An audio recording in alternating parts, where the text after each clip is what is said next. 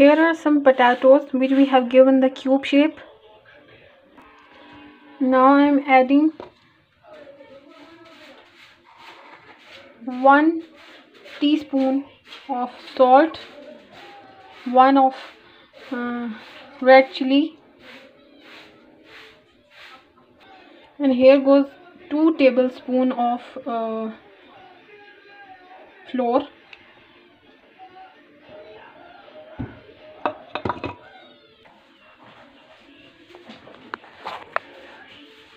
And now I am adding 1 teaspoon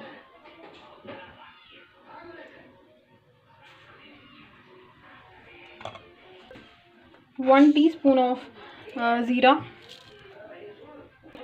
Now I am adding 1 mixed masala which is made by home. Now I am going to add some vinegar. Now I am adding besan in it.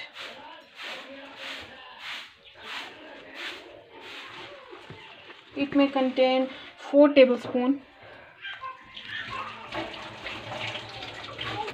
I have also added chaat masala in it, and how it look like this.